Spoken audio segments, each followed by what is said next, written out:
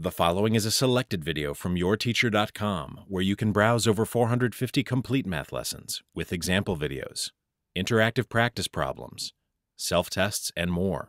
Try a complete lesson today at yourteacher.com. It's important to understand that dividing by a fraction means the same thing as multiplying by the reciprocal of that fraction.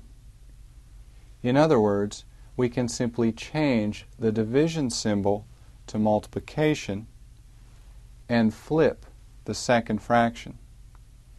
So we can rewrite this problem as -3, or -3/1, times -8/9.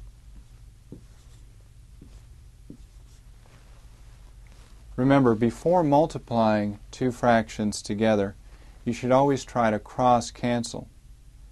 And notice that here we can cross-cancel the 3 and 9 to 1 and 3.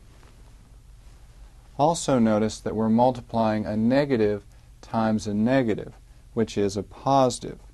So we know that our answer will be positive.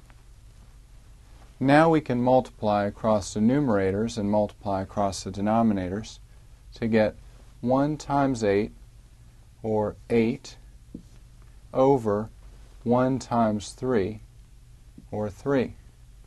So our answer is positive 8/3. So remember, when dividing by a fraction, simply change the division symbol to multiplication and flip this second fraction.